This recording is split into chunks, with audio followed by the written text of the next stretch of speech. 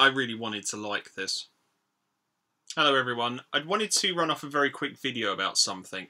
I've just started another series on the channel called Identity Parade, where I look at some of my favourite characters and people and places and stuff like that. The one I've uploaded first is for the character from System Shock, a villain called Shodan. She wasn't my original intended debut character though. I was actually going to go with Marvel's Squirrel Girl. I was going to pick her on the back of the fact that as part of the all-new, all-different Marvel branding, she now has a leading signature series written by a guy called Ryan North, who is a Canadian comic book creator, famous, well, okay, not famous, but noted for creating a series called Dinosaur Comics online. Squirrel Girl was one of those characters that I've always kind of been aware of, but I've never actually had an opportunity to read anything she's been in. She was created in 1990. One of her creators was Steve Ditko. You may not know his name off the top of your head, but he created Spider-Man with Stan Lee. So, in terms of pedigree, Squirrel Girl might be ridiculous, but she's ridiculous with some measure of weight. One reason I love Marvel over DC is because Marvel seems a little more fearless in terms of exploring bizarre concept for its superheroes. She has the powers and abilities of a squirrel, which sounds ridiculous, but let's be fair. In terms of evolution, squirrels are very good at what they do. They're agile, they can be very quick, they've got claws, they cooperate fantastically in groups. These are all things which come together in the character of Doreen Green, and it's that level of ridiculousness that's also kind of spot on that really appeals to me. So I should love this character, and I should definitely love her in a modern book. But this thing is practically unreadable as far as I'm concerned. It is obnoxious and smug. I'm often loath to use it as a pejorative, but this is Marvel as done through the lens of hipsters. This is hipster Marvel. The artwork is great, it's a really good looking book, but it's just so pleased with itself.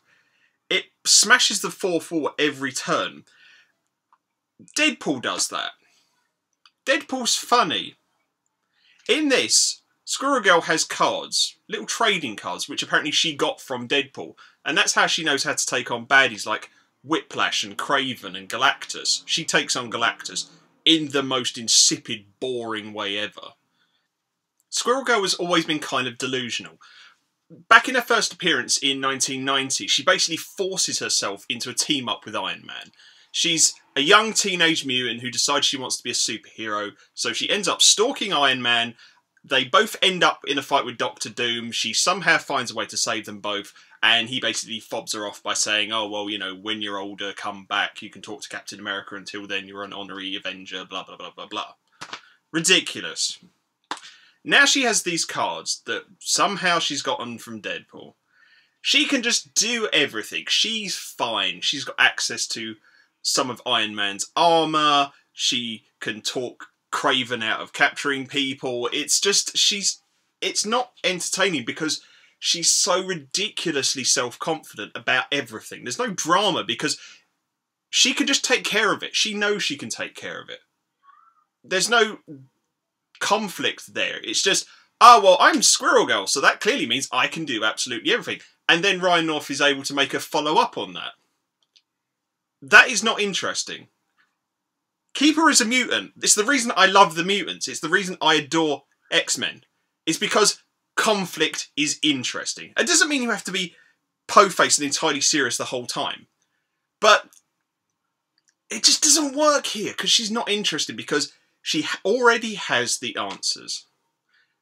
And the main reason that I do not recommend this book at all, the thing about it which made it almost completely unreadable for me, is the fact that it has these footnotes on pretty much every page, which is basically Squirrel Girl and the author commenting on the events, what's basically happening in the story and in through the panels.